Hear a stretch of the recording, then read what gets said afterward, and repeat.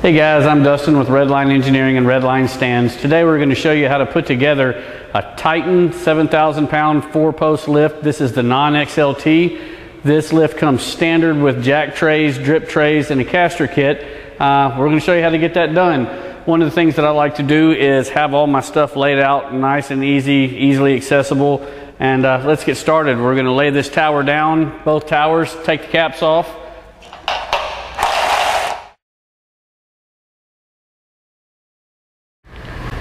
Okay, now we're going to go ahead and assemble the H-frame that the runways sit on. We're only going to show you this on one end because it's identical on both ends. What you're going to want to do is turn your tower up on the side. You've got these locks, these automatic locks. So when you go to slide it down into the tower, you have to keep those pulled out of the way. Now for assembly, what you want to do is slide it down to the very bottom lock. There's about an 18-inch gap between the rest of your locks and the very bottom one. So that's what we're going to go ahead and do now. Okay, now we got that in place. We're going to go ahead and stand the towers up and then put the end caps back on.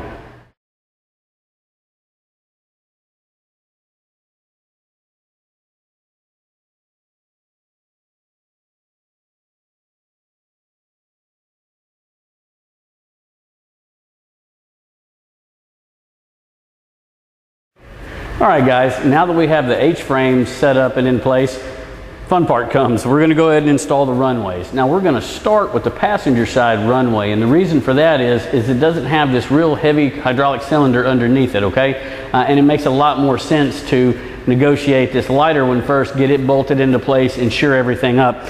Now one thing you always want to make sure is that you've got this lip pointed towards the inside. Now for the purpose of the install, you've got this ledge right here in your overhang.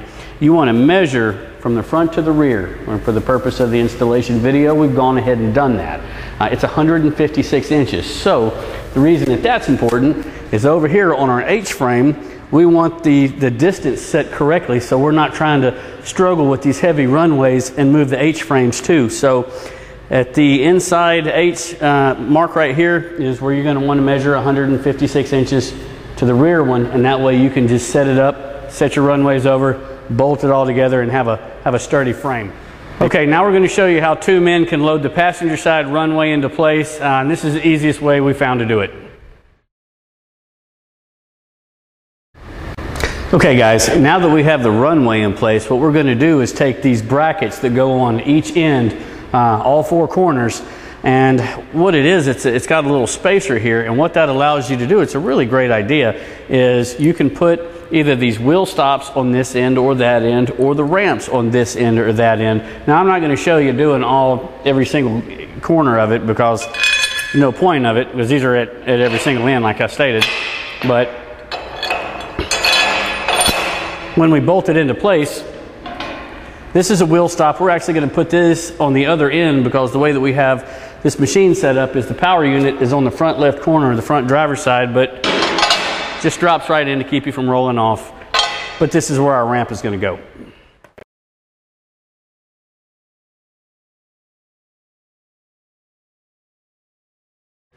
Okay, now we're going to put in the heavier driver's side runway, and the reason this is heavier, as I talked about in the beginning, is that it's got the big hydraulic cylinder. Now we're lucky enough to have a couple of extra guys, and if you can drum up a couple extra guys, I highly recommend you doing that.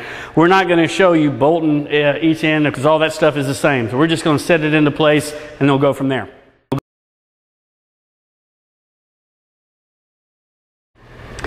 Okay guys, now that we've got our runways in place, everything's bolted together and tightened down, now it's time to get our cables installed.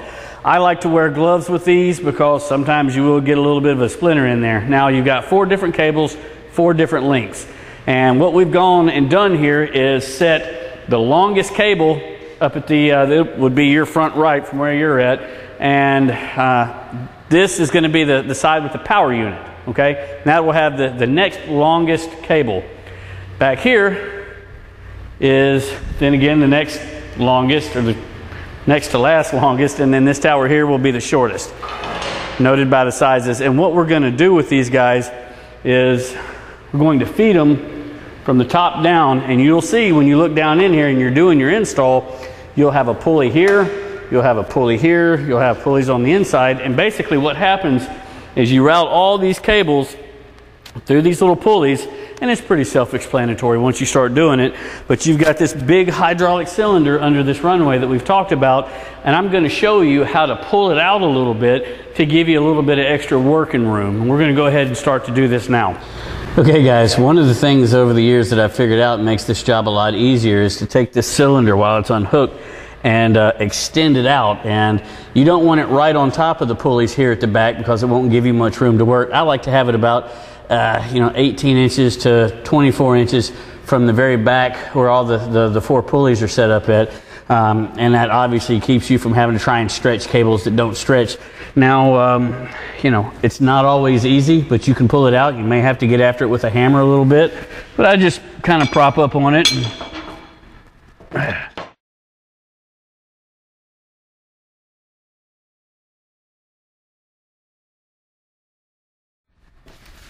Basically repeat that process until you get it about where you want it to be. Okay, now we're going to go ahead and route these cables. And what we do, we've taken the lock nut off, and the threaded end, it's going to go up through this hole. Remember we said we wanted it on the inside so it would line up with the pulley on the H-beam there. Definitely want to put your washer on there. This is a lock nut, so you don't want to tighten it all the way down. Just hand tighten it will work, because you want to leave yourself extra room there. So you got some extra adjustment on this other side.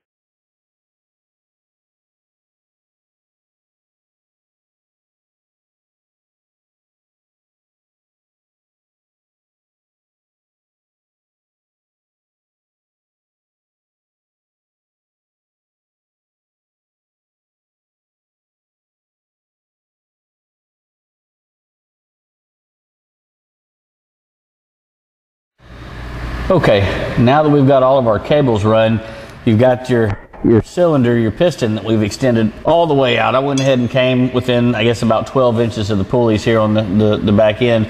You see you've got this plate, you've got 2 plates actually here that these little guys fit into. Now it's going to take you messing with it for a minute. They don't just pop right in and easy, because you don't want it to be an easy in, easy out type of thing. But what you want to do is make sure that you've got your cables lined up on the pulleys, and then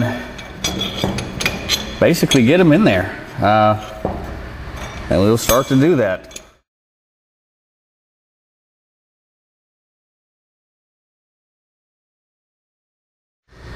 Now before we run the motor, I just got back down here and made sure that everything's good. The cables are on the pulleys. We're going to go ahead and tighten down our plate here, because you don't want that coming loose. Well, if I have kind of a sheepish look, it's because I pulled a bonehead move, and I thought that I'd share that with you so you could avoid doing it. In the interest of full disclosure, maybe I am a bonehead. What I've done here is I've taken the cable on the back side here and I routed it to the top pulley. And the reason that is not a good idea is because you've got this bolt that comes through and it'll make contact with that bolt. And the same thing on the other side. I've routed this cable down to the bottom, which is it's making it. I've routed it to the top, and it made it jump off the pulley, and it needs to be routed towards the bottom. I'm going to fix my mistake right quick, and we'll be right back after it. Okay, now that we have our cables in place, we're going to go ahead and put the power unit on and hook up the hydraulics. We strongly recommend that you use 2 guys. It's been done by one before, but you really don't want to do that. And the main reason is it's really, really heavy. You're sitting there trying to get it mounted up to the tower here, and the chances of you dropping it and busting the motor or the reservoir are pretty high. And the reason we're going to do this right quick is so we can raise the whole runways up when we go to put the locking system in, that we're not bending over, hurting our backs doing that stuff. So we're going to go ahead and mount this right quick.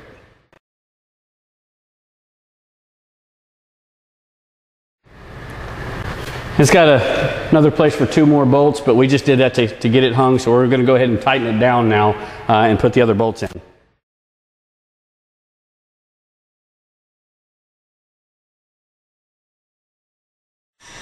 Okay, now we're going to go ahead and hook the lines up. You've got a little fitting here on the outside of the pump.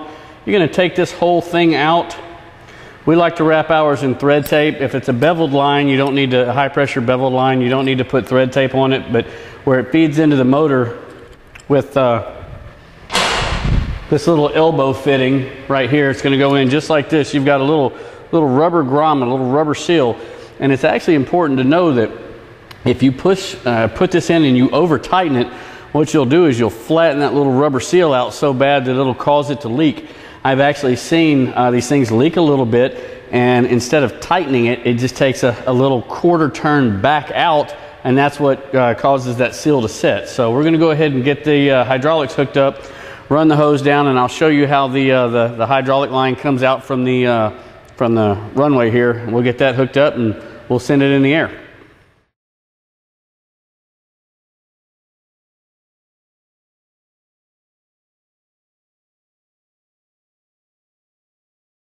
All right, well, we're going to go ahead and put in our hydraulic fluid. A lot of people like to ask us, what to put in there, and this video will serve to help different guys put together different machines. So what we're going to tell you is consult your manual.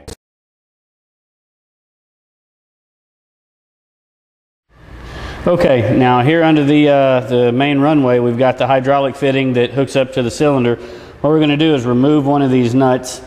And there's a hole here in the side of it. Might have to fuss with it a little bit to get it in there. Not too bad. So we're going to go ahead and tighten that booger down.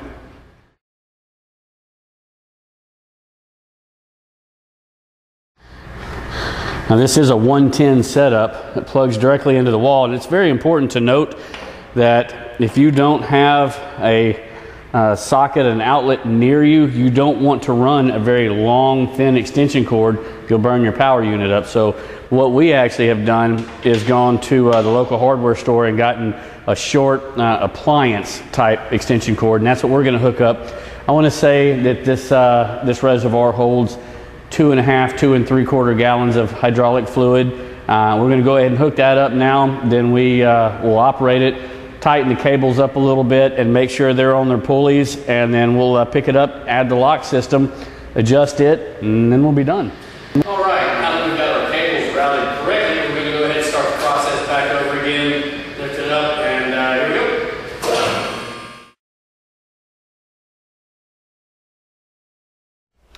Okay, there's a 3-piece locking system that goes under the runway. You've got 2 pieces like this. The one on the other end doesn't have the handle. We've already installed that. Then you've got this long connecting rod here in the center. Basically, you've got this pin here with this spacer. We put it through there, and then we've got this nut that we're going to thread. You've got these channels that it can go in. Now what I'm going to do is take and get this guy started.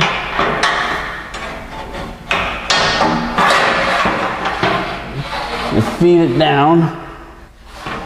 We'll go ahead and get him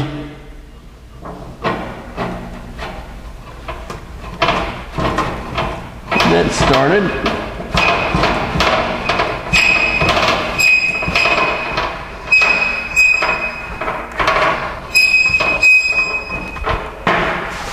All right, now we'll continue to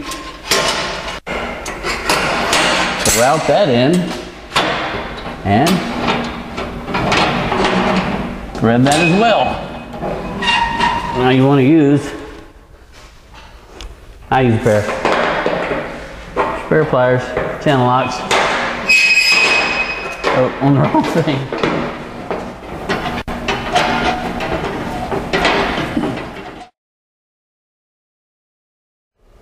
Okay, on this system, this linkage, we've got 2 threaded spacers here, the linkages that's got a jam nut on either side, so you've got 4 total, but obviously you want to take and make sure that you tighten these down.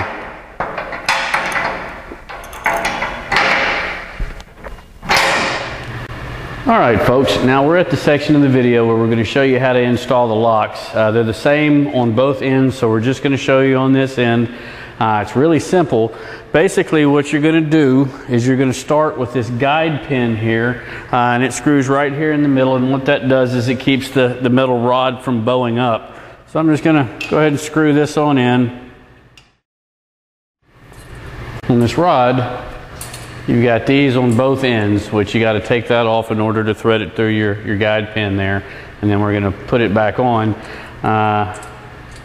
This end here, you see it's got a little barrel piece and it goes into a lock right here. And I'm going to show you in a little bit more detail down on the other end because there's a couple more pieces there, but we just stick it in right there.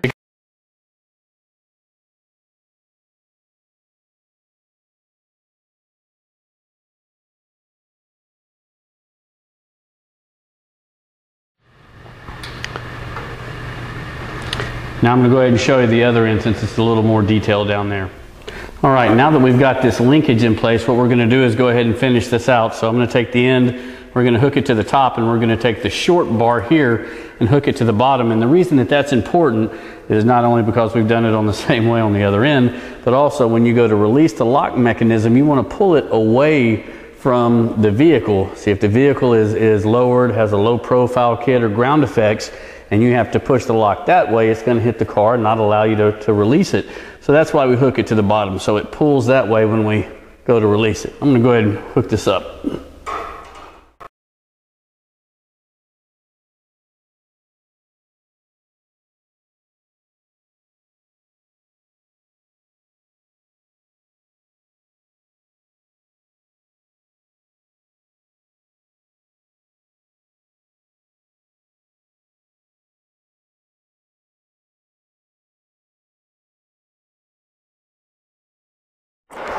Now also, it's very important when you go to set this machine down all the way down to the bottom, you don't want to leave it like that because you'll leave all the weight on your lock mechanism here. So once you get down past your bottom lock, you want to make sure and push it back into place so it sets down on the runways like it's supposed to. All right, here we are ready to adjust the cables, and the way that we do this is we're going to take and run the runways all the way to the very, very top. You're not going to be sitting on a safety lock. You want it all as high as it'll go. We've gone around to each tower and made sure that the bolt is threaded at least flush with the top of the nylon locking nut. So I mean you can feel that there. Now the way that you do this is you get a measurement on each tower. We're doing ours from the bottom of the H bar down to the ground. And our front, we've measured is 67 3/8. And what you do, this end is lower. So what you do is you bring the lower end up to meet the higher end, at which point my trusty steed / brother will help me do this. He's going to measure and then tell me when to stop.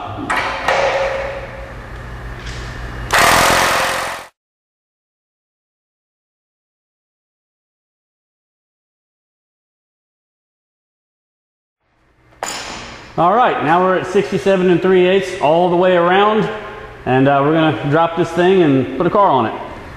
Titan comes with a 110 volt power unit.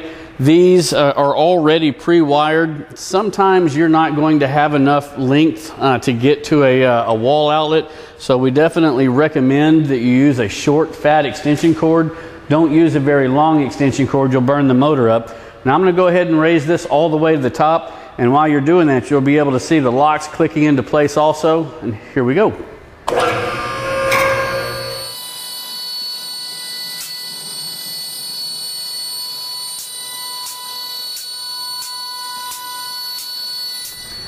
All right, guys, well, that's our Titan 7,000 pound standard 4-post lift. I'm going to go ahead and lift it back up off of the safety locks.